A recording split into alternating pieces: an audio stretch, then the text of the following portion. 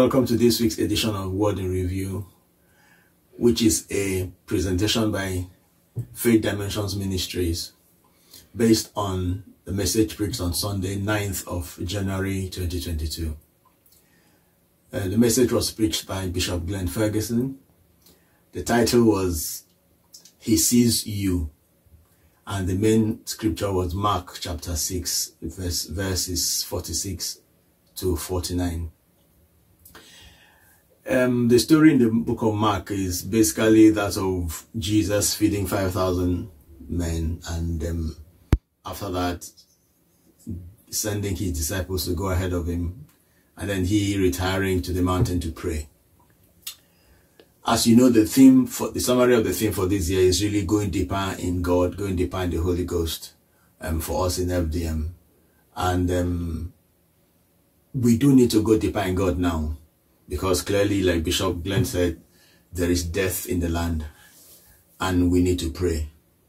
There are difficult times you're facing now that require prayer. If ever there was a time to pray, it is now. But apart from that, as he mentioned, the Bible says men ought always to pray and not to faint. Men, if you're a man, if you're a human being, if blood is flowing through your body, you ought to pray. You don't just pray because you have challenges, or because things are hard, or because you're looking to God to give you something or to bless you with something.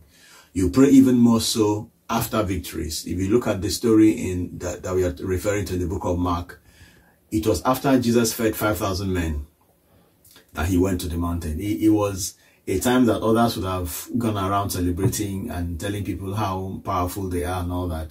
He knew that what had happened requires moving to a higher level to maintain and sustain the anointing. And that's what he did.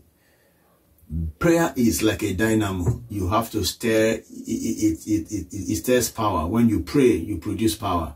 When you pray, you produce that which you cannot produce ordinarily. And power is a necessary requirement today to live, to survive, to flourish, to thrive, and to fulfill God's purpose. A powerless Christian is of no use to himself or to the body of Christ. And the Bible says that after a while, when Jesus had done this, the disciples were on the high sea, and then there was trouble.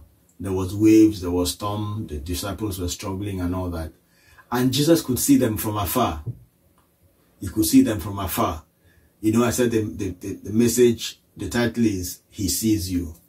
I don't care what storm is in your boat. I don't care what challenges you're facing. Jesus sees you from afar. That's a summary of what Bishop preached. Jesus sees you from afar and is ready to step into your boat. If you call on him in prayer, he will step into your boat. He will step into your boat. He will bring calm. He will bring peace. He will bring safety and security. This is my encouragement to you from the message preached on Sunday. May God bless you. May God keep you. Please, when you have time, go to FDM website and click on the full message, listen to it, and listen again and again. It will not only bless you from now, it will give you power to go forward. Praise God.